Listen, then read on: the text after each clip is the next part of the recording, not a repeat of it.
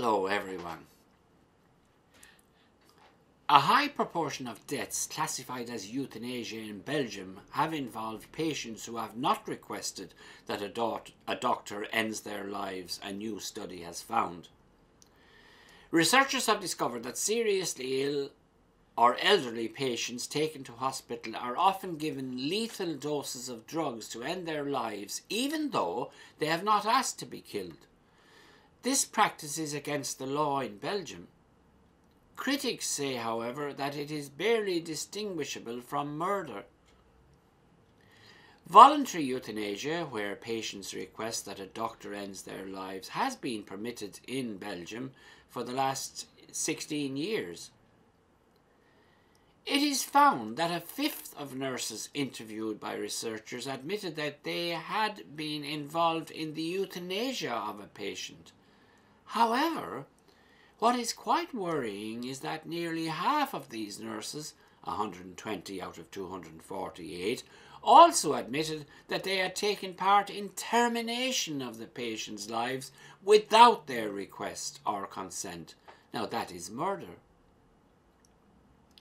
Dr. Peter Saunders, director of the Care Not Killing Alliance, an umbrella group of more than 50 British medical charities opposed to euthanasia, said, "Once you legalise any form of euthanasia, you inevitably get people pushing the boundaries.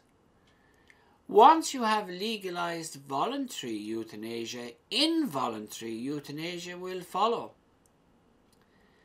It appears that around half of the euthanasia cases are occurring outside the law in Belgium without the request of the patient.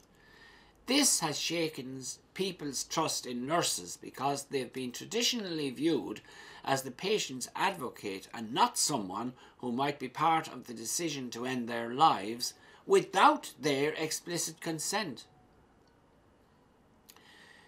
The rationale behind this euthanasia way of thinking is that killing is an acceptable answer to human suffering.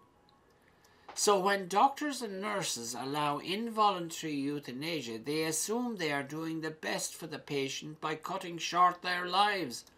Now this is a sorry state of affairs and far removed from the Christian ideal of care for the most vulnerable in our society. Thank you all for listening, and God bless you all.